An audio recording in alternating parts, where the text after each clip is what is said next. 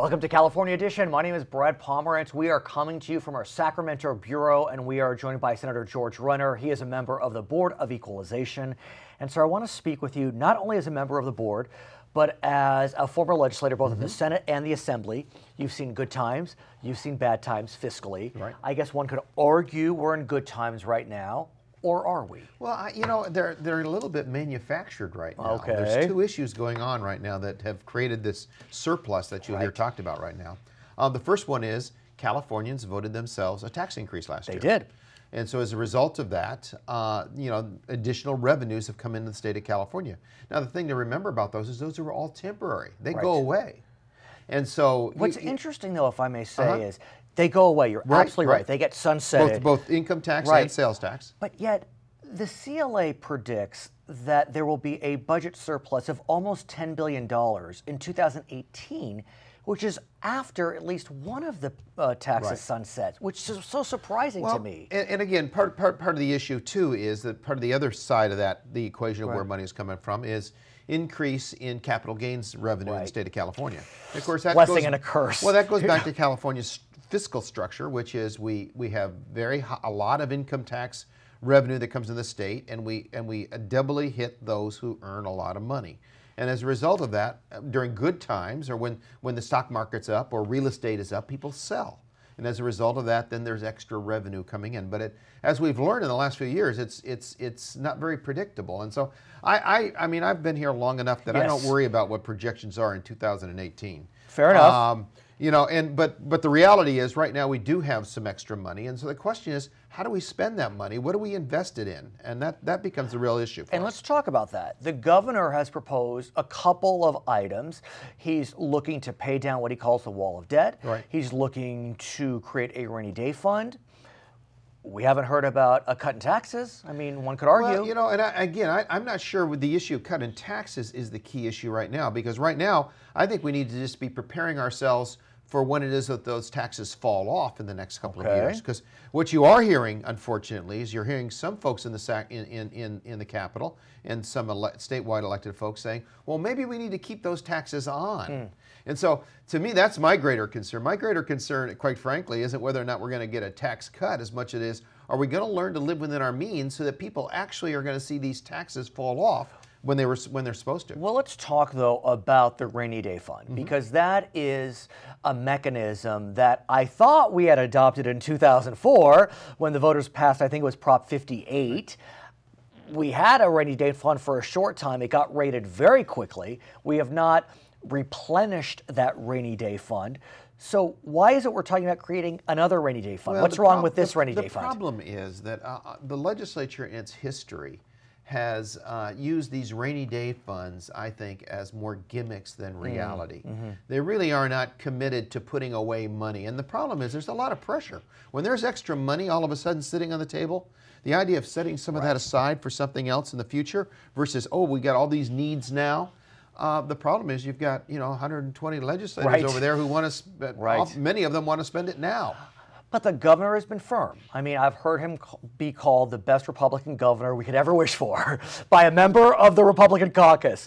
So be that as it may, what do you think about the proposal for the rainy day fund by the governor? And spending with governors is an interesting issue. I remember I was vice chair of budget in the Assembly representing Republicans then in the budget negotiations with Gray Davis. Yes. And I can remember going into Gray Davis's office and we were talking about budget, and he looked at me and he said, George, I'm going to be your best friend for Republicans when it comes to spending. Let's continue the conversation when we come back. We're speaking with George Runner, member of the Board of Equalization. For our viewers on HLN, thanks for joining us. For our other viewers, we'll be right back. And that story is somewhat humorous, but I understand it. I mean, you do see that Gray Davis has been looking, well, he had been looking. I don't want to talk about Gray Davis. Let's talk about the current governor. Here's what the transition here is going to be, and that is, the problem is governors have to deal with our legislatures. And that's going to be the issue, and that is whether or not Jerry Brown will be able to actually curb the spending appetite. Well, so, Senator, let's continue the conversation about spending and the pressures that governors feel. What is your sense of Governor Brown and his attempts to kind of quash what some believe is a desire by the legislature to spend the surplus. Well, right, and again, and you know, you use spending two different ways too. And then there's spending that you can spend because you all of a sudden have a lot of money coming in, and you can spend it one time, just like at home. Of course. You get some extra money in a given month, in a given year, and you go out and buy one thing. Right. Or one-time spending. Of course. Or you go ahead and get some money coming in one time and you say, I think I want to buy this new car and I think I want to pay for it over 5 years. And let me ask you about that, because there is a proposal by the Democrats in the legislature to create what's known as TK, transitional kindergarten. Right. I think a lot of folks believe it's a worthy plan philosophically, get kids in school earlier, but Governor Brown did not include it in his January proposal. And the concern of some, and I would guess you as well, is that it's a new program that could cost $1 billion. It's a very expensive program, and you got to remember what we're doing there too. I mean, I don't have any problem with the idea of trying to focus on children 4-year-olds who and you're an educator. Yeah, who need some extra help and focus on those kids. That makes sense. But to all of a sudden undo the whole program, where you have right now many families who are paying out of their own pockets for those programs, shift that then to a state paid for program, government or taxpayer paid for program, that has ongoing expenses to it every year, just doesn't make a lot of sense. And again, it's not like California schools are stellar. One could argue. Yeah, I mean, it's kind of like, is that really, are we doing so well everywhere else in our education system that we should add another year? But it's an example of that one time versus ongoing, and it's a big ticket item, and that's the problem that the governor will face. So let's talk more about the rainy day fund, though, because what the governor has proposed right out of the box is funding this fund, rainy day fund, with $1.6 billion as a down payment. Is that enough in your mind? Well, again, I think that's a good start for that. At this point, I think anything we can put in a rainy day fund is the right thing to do. Okay. I'm more concerned with the base spending that we're going to be doing, and whether or not then, because it's one thing to have a rainy day fund, but it's another thing to have a rainy day fund that you may be having to tap next year. Right, of course. Or the year after that. It should be for these big economic problem times, not something that we could just maybe borrow next year because we over budgeted this year. What about the wall of debt, though? The governor has talked about that countless times. At a minimum, we have about $25 billion in loans and deferred payments. That doesn't even take into account unfunded pension liabilities. And that's why it is when people talk about the surplus, they're really not really understanding the whole commitments that were made during the time when the spending was going on. We actually borrowed, stole money all over the place. And we're not paying that back. And so the idea of trying to get some of that off the table is important, but we need to be getting more of it. That's why, quite frankly, we shouldn't be expanding programs right now. We should be trying to figure out how to get our feet back on the ground and dealing in that. Really get into the weeds, though, and get a sense from you as someone who's been looking at the budgets for, God, over a decade. Should we be paying down more of the tangible loans and deferred payments, or should we really be looking at these unfunded liabilities, these underfunded pensions? Well, the first thing you got to do is you got to pay back the money that you owe now. Okay. I mean, it's kind of, you got to do both. Fair enough. You got to do both, but quite frankly, if you can't take care of the debt that you know that is the short term, the stuff that you move money around, and you can't take care of that, then it's pretty clear you're not prepared to deal with the big problems. No, I hear you. And so I think it's important for us to kind of get that first, recognize what our big problems are, but then that's why it is that we need to get the spending under control. We need to figure out how to do the kinds of things we can do with the amount of money that we have rather than more. Okay, so we pay down the immediate loans, but now we have the question of the underfunded pensions to the tune of over $200 billion. Right. Sir, that is very frightening for anyone to hear. And the problem is, if you just look at the issue of the budget and revenue coming in as kind of the only part of the pie, then you'll get really frustrated. The other thing we've got to look at is, how do we grow the budget without putting in new taxes? How do we get businesses to come and grow? How do we get people? I talk to retired folks who have good pensions who are leaving the state of California. And there's a lot of folks out there that are looking when they're able to go, when their feet are free, and whether it's a pension program or a job that they can move, they're gone. Okay. And that's the concern I think we need to look at. Please come back and let's talk about this issue. His name is Senator George Runner. He is a member of the Board of Equalization. My name is Brad Pomerance. This is California Edition. In what year did California voters defeat Proposition 82? which would have made pre-kindergarten available to all 4-year-olds in the state. California voters decisively defeated Proposition 82, backed by actor-director Rob Reiner, in 2006. Welcome back. It's Charter California Edition. I'm Brad Pomerance. We are joined by Mike Ramos. He is the district attorney for San Bernardino County, running for re-election. That election will be held in June 2014. And so I want to speak with you about the death penalty. Yes. It has become a very contentious issue throughout the nation. There have been some states that have banned the death penalty, Right. and these are not lefty liberal governors banning Right. it. These are Republican governors that are banning it. Yes. A lot of concern, fear. In California, there was an initiative last year Right. to eliminate it. It Correct. didn't pass, but close. Right. But you're looking to reform Yes, the we are. death penalty. We're looking to fix it. And Prop 34 you're talking about, the voters said we still want the death penalty. But in order to get that vote, we went out and made a statement, the elected DAs. Right. We will fix it if you just keep this in place. Because you're right, across the nation they're attacking the death penalty, Right. the ACLU as other individuals.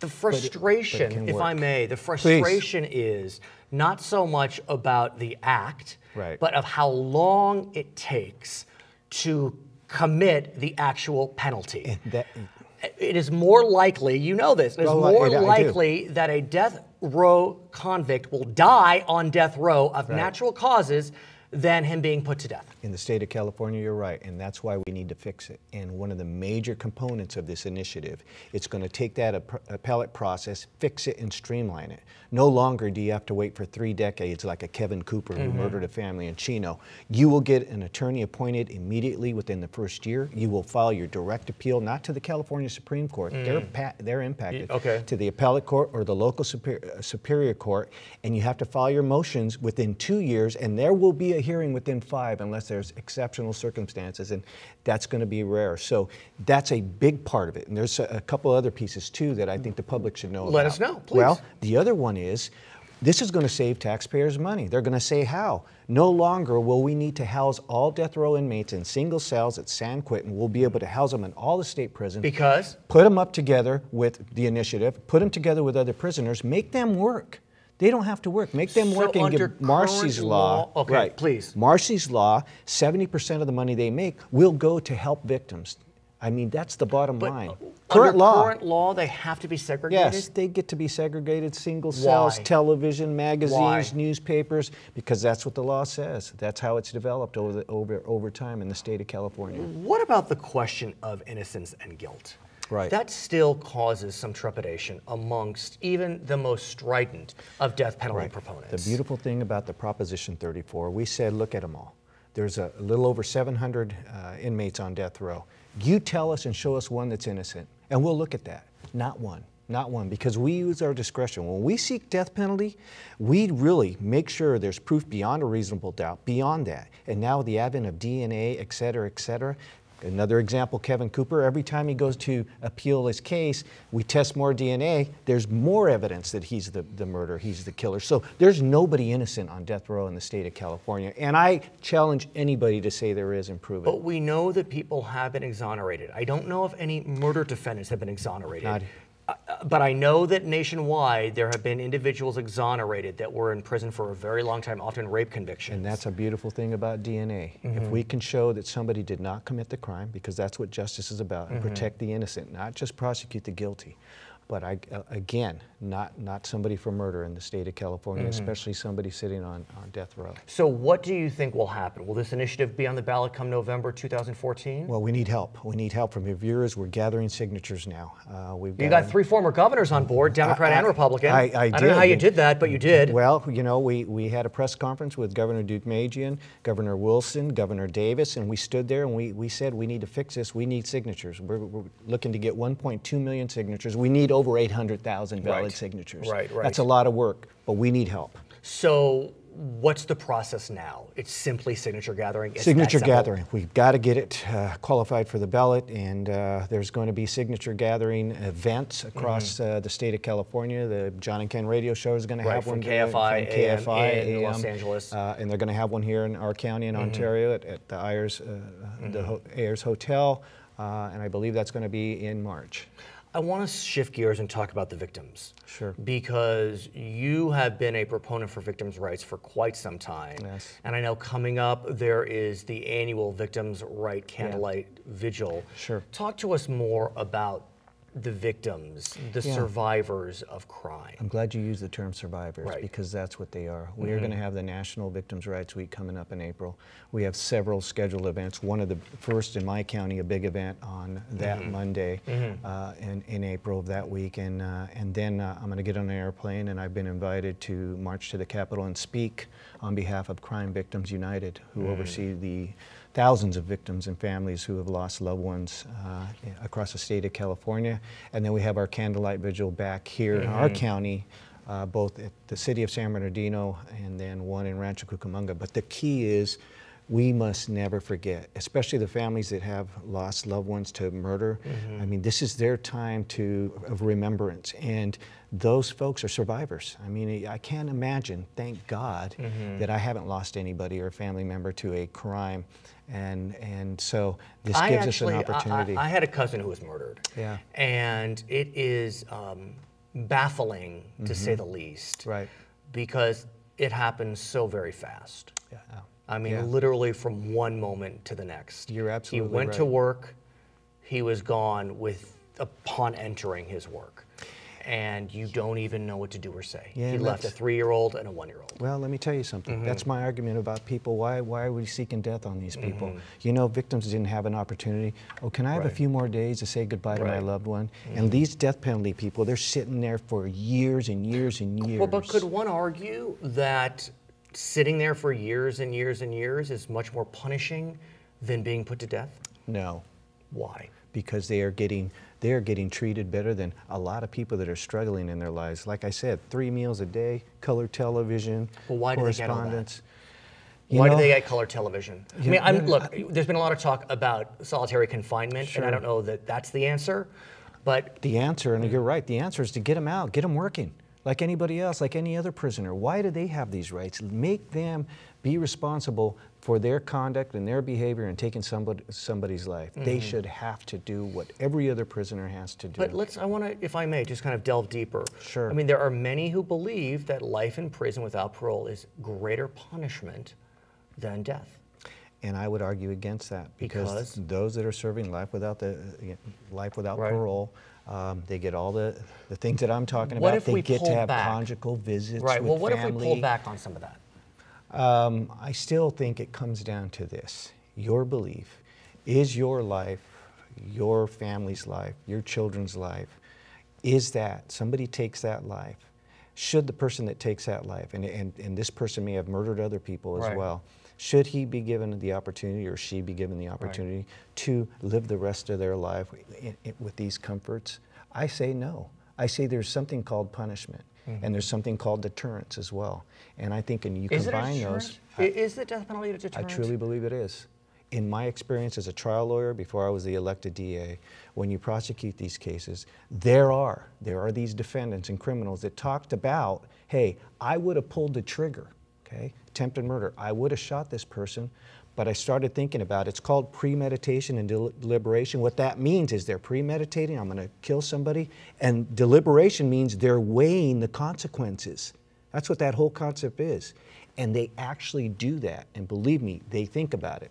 We know that from three strikers in the state of California. They think about that before they commit the third strike, before they commit the murder.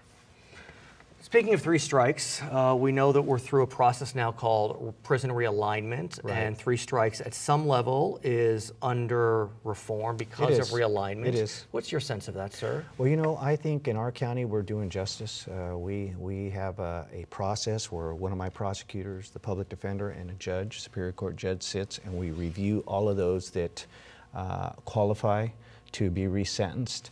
And some of those resentences, I believe, after the law was written, is appropriate. However, I truly believe that the worst of the worst 3 strikers will continue to remain in prison, and they will be. His name is Mike Ramos. He is the DA for San Bernardino County. When we come back, we'll speak with Paul Zellerbach. He's the Riverside County DA. I'm Brad Pomerance. It's Charter California Edition. The California Victims Compensation Program receives how many applications per year? $10,000, $25,000, $37,000, or $50,000. The California Victims Compensation Board receives over 50,000 applications a year. Welcome back to Charter California Edition. I'm Brad Pomerance. Our guest, Paul Zellerbach. He is the DA for Riverside County running for re-election. That election will be held in June 2014. And sir, you have been speaking with me for quite some time about victims and victims' rights. Correct. I had mentioned earlier to Mike Ramos, one of your counterparts, that my cousin was murdered. And this was many years ago, but it's a stunning event, and the survivors are left behind. Absolutely. And so talk to us about what you've been doing and will be doing to support victims and victims' rights. Well, I've been involved in the criminal justice system, as you know, Brad, for 36 years, both as a prosecutor and a Superior Court judge. Yes. And the law has changed dramatically recently with respect to affording victims constitutional rights. So we have the Marcy's Law and Megan's Law now that afford victims certain constitutional rights. Well, let's be very specific, because we may not realize the Constitution, as written, really focuses on the defendant. And we understand that because of, oppressive regimes can take advantage of defendants. But here we are in a democracy. We're not in the business of taking advantage of defendants. Well, you don't want to take sides. Right. And you want to level the playing field. And as you pointed out, for historically, defendants, criminal defendants, have had constitutional rights and protections, and that's appropriate. Right. But at the same time, we can't and never should forget the victims, and they have constitutional rights now as well. And what are they now? They have the right to address the court, primarily at sentencing. Wow. Is this federal or state? This is state Is that of Marcy? California. It's Marcy, yes. They have the right to be heard and receive restitution or compensation for their loss, whether it be medical, financial, emotional, psychological. And that's the Crime Victims Compensation Board. Correct. Okay. Or if they need to receive counseling or therapy, or their children need to receive counseling or therapy, the defendant is responsible for paying that cost, and appropriately so. And so in April, we are, I don't want to say celebrating, but commemorating. And remembering. And remembering, well stated, crime victims throughout the nation. I know there's an event here in Riverside County, San Bernardino County is having events, I'm sure all over the state. They are. It's the 30th annual National Crime Victims Week in April. And actually what we do, because Riverside County is so large and so diverse, we hold 3 different events. One in Southwest County in Temecula, one in Palm Desert in the Coachella Valley, and then of course here in Riverside. Why do you feel as if these events are important? You know, it's interesting. When you meet with the families and the hundreds of people that attend these events, they have bonded over the years. It's kind of a cathartic experience for them. And we reinforce the knowledge or the belief that we will never forget them or their families or their loved ones who've been killed or murdered. And it's interesting because when you think about crime victims, remembering victims, you could be the quote, victim yourself. Absolutely. As I have been mugged as an example. I'm fine, but a crime victim. Or like, someone who survived as a result of the murder of someone. Well, or a family member, or a close loved one, or a friend. Right. Absolutely. And so there could be different challenges, but it's nice to hear that there's a place for everyone to come and offer support and solace. Well, and we have candlelight vigils where we actually give candlelights to everyone. It's a flickering flame, but again, it will never blow out, and it's a remembrance of them. And then at the end of the Riverside candlelight vigil, we go over to our memorial wall in the DA's office, where we have every homicide victim that's ever been killed in Riverside County. Their name is up on that wall. Do you know the number? I don't know Hundreds, the numbers. thousands? Oh, is it thousands? We're in the thousands. You are. Unfortunately. And it grows quite proportionally And this has been every a tough year. We've lost a few officers as a result of the Christopher Dorner incident. Correct. I'm thinking of other incidents recently in this area where it's been tough. Ryan Bonamini was the officer from the Riverside Police Department. Unconnected to Christopher Dorner. Correct. And so it's been tough. And Michael Crane, the officer who was involved in the Dorner situation, who got killed in Riverside. Okay, I want to shift gears, if I may, and speak with you about that ever-present topic, which is prison realignment. Yes. I don't think we've spoken since the federal court actually has provided California an additional 2 years to decrease its prison population, to contract the prison population. Correct. Sir, as a judge yourself, a former judge, I should say, were you surprised? I was shocked, given prior rulings when it sounded like they were going to throw Governor Brown in jail. Well, they had threatened to hold him in contempt. Exactly, which means you're going to jail. Exactly. Right, okay. But at the same time, I felt everybody was posturing to make a statement. But I thought, bottom line was, it was a public safety issue. And nobody, even the federal court, I don't think, wanted these dangerous felons released early. But what's interesting is Governor Brown said he would not do that. He said he was going to put them into alternate facilities, which would have been more expensive. Correct, out-of-state facilities, and he had set aside tens of millions of dollars to fund that. So the court could have easily said, okay, do it. They could have, but I think also the court saw the governor making significant efforts and strides. But he had been doing that all along. I'm trying to figure out why now. Why did they soften up now? Well, I think the governor also reached out to the prison law reform group. True. That is true. It started having sessions and negotiations with them, and they felt that the governor was listening, paying attention, and in the next 2 years, hopefully we can all work it out. What does this do for counties? Does this help counties? I think it gives us a little relief, not much. Again, I'm sponsoring a bill again in Sacramento. Yes, let's talk about this. That limits the number of years that an inmate can serve in a county jail at 3 years. I want to be as specific as possible because people may not realize when you think about realignment, the goal of realignment was to decrease the prison population by having the 3 non-serve in county jails, non-serious, non-sexual, non-violent. Correct. By definition, you would think that means shorter sentences, under 3 years. Explain for our viewers why, in practice, that has not happened.